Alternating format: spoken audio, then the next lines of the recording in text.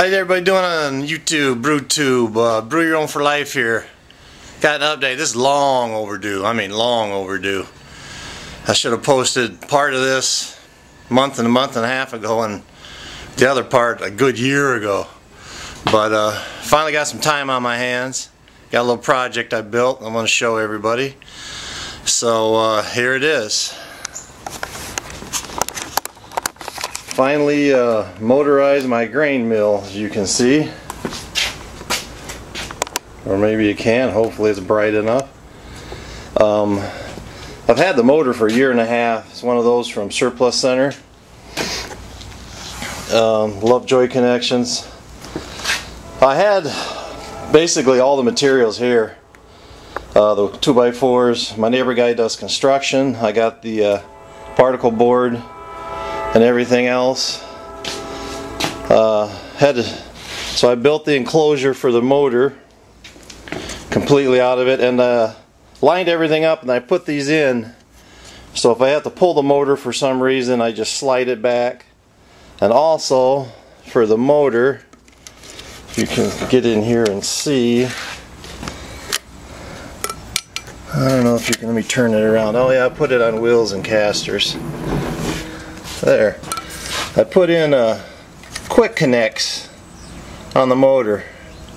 So I do have to take the motor out and replace it. I can just unplug it instead of having to cut wires and everything.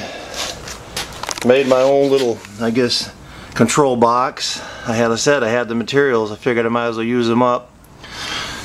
Powered with an old extension cord. So let's kick it on and see how she goes. I haven't put the decals up here yet for forward or reverse, but there's forward.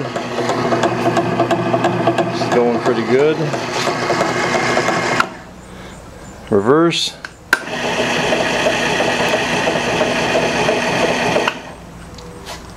And then down here for my bucket, I put in some blocks in the base, so I push in my bucket.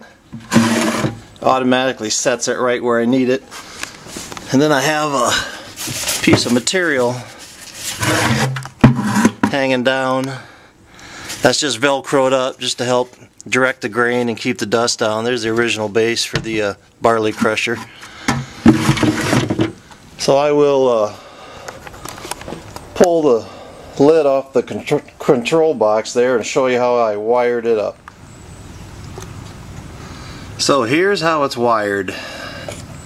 My cord coming in, I've got the green and the white from the motor coming into my power cord. The black from the power cord is going to the center post of my switch. And I had a blue and a black wire coming from the motor. I already had some blue for extensions, but I didn't want any more black wire in here, so I had some yellow. So the blue wire is coming from the motor, one side of my capacitor, and then the other side's going to one side of my switch.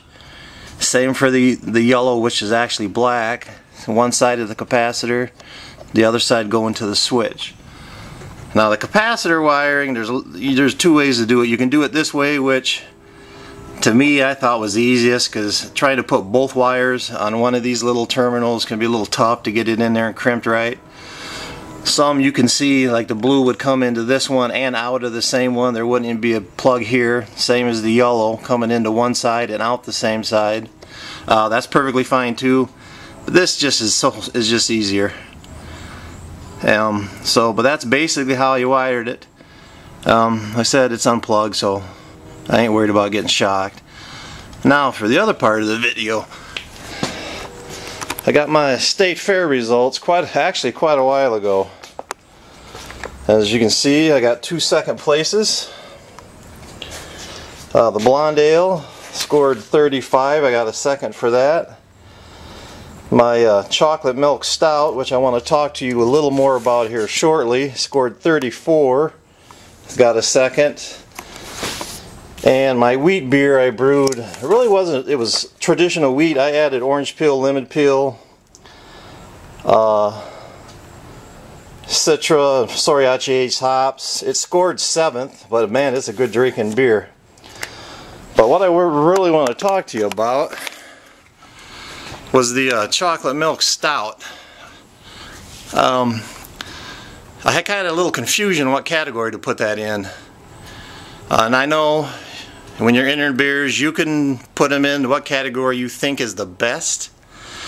But I wanted to make sure I did it right. So Tom Roeder, I think that's how you said it, had a video of some of his results from a competition, and he made a chocolate stout too. And chocolate was entered under the spice, herb, and vegetable category because chocolate is considered a spice. So I filled out my tags for that. I just wanted to make sure I had them in the right category. I didn't want them saying, well, it's a good beer, but you should have entered this or should have put it here. So when I go down and went to the Iowa State Fair to drop these off, I sat my beers down. The guy was looking at the tags, and he came to the chocolate milk stout. He had a little weird look on his face. And I said, what's the problem? And he's like, well, I think these are in the wrong category. And I'm like, no.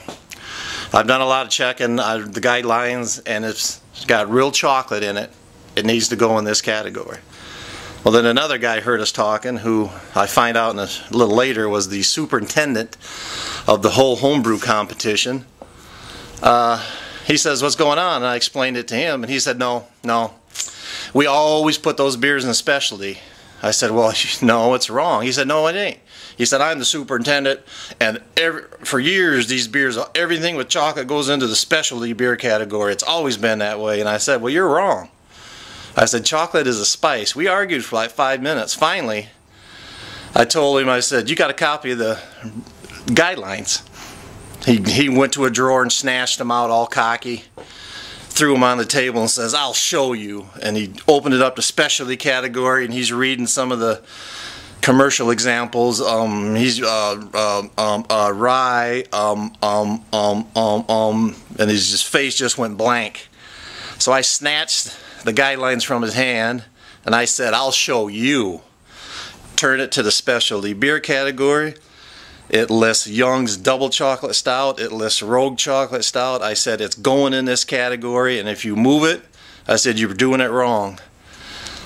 And the guy just stood there, just blank look on his face, and one of the other gentlemen that was in the back that was helping, you know, load the beers and get everything ready, looked at him and says, I'm glad somebody read the guidelines. But I'm pretty happy with that. You know, 2 seconds. I don't know how other fairs work, but it looks like I got my 2 seconds. Looks like just for entering, I got a bronze. I assume that's for the wheat beer. And then I got 2 silvers. I assume it's because I got 2 seconds. They throw in 2 silver ribbons. I really don't know. But the one thing that I was really disappointed with this year was the fact that they typically list best of show. You know, that pays $100 and nothing. The wine category listed best of show.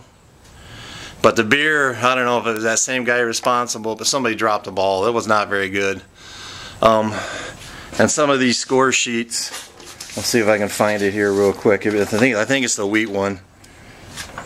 You know, I'm going to show you this real quick. I don't know if you can see this, but shit, it looks like it's written by a 3rd grader. You know. And with my wheat beer, as I'm looking at the score sheet on that, told you it had orange peel, lemon peel, Soriachi Ace, and Citra hops.